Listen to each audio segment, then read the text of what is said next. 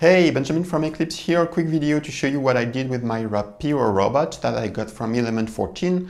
And basically what I did is that I turned the robot into an IoT device thanks to Eclipse Orion in order to enable development right onto the robot from my web browser and MQTT allowing me to control the robot over the internet. So without further ado, let's look at Orion. So let's open a web browser.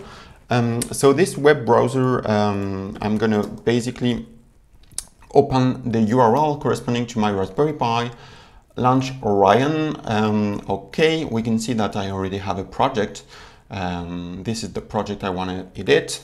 This is my main script. And so basically a few lines of JavaScript code to subscribe to the IoT.eclipse.org MQTT broker, listen to command, and what we want to do is forward these commands to the robot. So in order to launch the application, we can use the Orion shell, node start main.js. This is the name of our application. Wait for a bit. Okay, the application is now running. And meet Rapiro. This is my robot.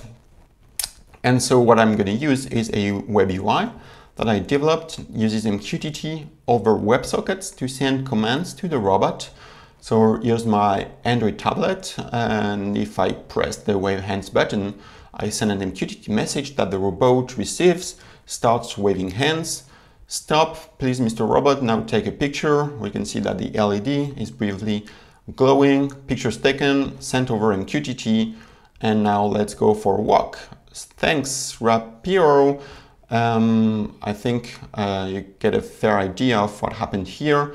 If we go back to the browser, we can see that thanks to the node shell, we actually have traces corresponding to what happened here. So that's basically the idea. Very simple demo. You install Orion on the Raspberry Pi, start developing your JavaScript app, listen to MQTT commands. As soon as an MQTT command is received, it's sent to the Rapiro Arduino-based controller, and that's basically the idea. So if you want to learn more, please check out iot.eclipse.org and learn more about MQTT and all the other open source technologies that we have around IoT. Thanks.